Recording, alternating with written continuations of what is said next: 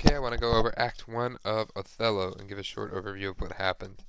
So, in Scene 1, Iago didn't get the. I'm just going to kind of read off my notes and talk about anything else. So, Iago didn't get the promotion he was expecting. Really, the promotion went to Othello. He's not happy about that, and he really doesn't like Othello. And so, that isn't good. And Rodrigo is paying Iago to get him to. So that way, Rodrigo gets to marry Desdemona, Brabantio's wife. So they go to Brabantio's house and raise a ruckus, telling, hey, Brabantio, your daughters ran off with Othello, the Moor. And so they rouse Brabantio to kind of go after him. And they say that, hey, your daughters left you for that, but, as Iago, I'm on your side.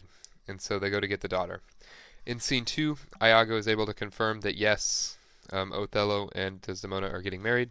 Desdemona being Brabantio's wife, or excuse me, Brabantio's daughter. So when they go to see Othello, Cassio comes and tells Othello that the Duke wants to see him, and then Brabantio shows up with Rodrigo to kind of attack Othello, and Othello's like, hey, what are you guys doing? And he's like, I'm upset because you took my wife. They're like, hey, let's go talk to the Duke about it and let the Duke decide. So in Scene 3, we meet the Duke, and he's got messengers coming in to tell him, hey, the Turkish army is attacking Rhodes, but no, they're really moving to Cyprus. And then Brabantio shows up, and he's like, hey, your help would have been useful. But he's like, sorry, I've got another issue. And they talk about how his daughter's been taken away from him. So he's like, okay, well, let's hear it. And Othello defends. He's like, hey, first of all, go get Desdemona so you can hear her side of the story, so you guys know that I'm not using black magic, because Brabantio thought, hey, there's no way my daughter would ever go with this Othello. And here we kind of see some racism. And as far as Othello is African American, and Brabantio doesn't think that his daughter would go with an African American man as a husband. And then Othello tells him how Brabantio would invite him over, and he doesn't know much about anything except for war. So Othello says that, he'd talk to Desdemona, or Desdemona would talk to him and say, hey, I love your stories, and because of that, I like you a lot, kind of thing. And so because Brabantio hears this story, he's like, okay, well, because Desdemona, and then Desdemona shows up and confirms what Othello said, and she's like, sorry, Dad, I like Othello. And so Brabantio, the dad, is like, okay, I guess this marriage is going to go down. I'm okay with it.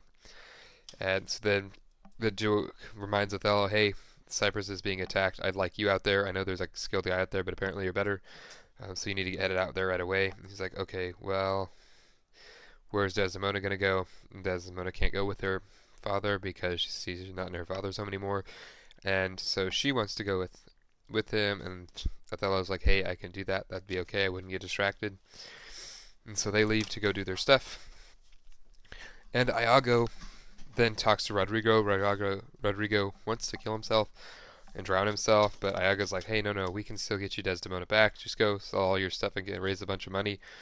I have a plan for doing this because Othello's going to be gone, and if Desdemona stays with Rodrigo's wife or something, or not Rodrigo's wife, but someone's wife, like Cassio's wife or something like that, then she'll be able, like, Desdemona, Iago's point is that Desdemona fell for Othello quickly, so she'll fall away from him quickly, and then when that happens, that Rodrigo can slip into there and have her as a wife. So that's kind of the plan that Iago has. In the end, we see that, hey, he just wants the money, and Iago's literally like, fools and all.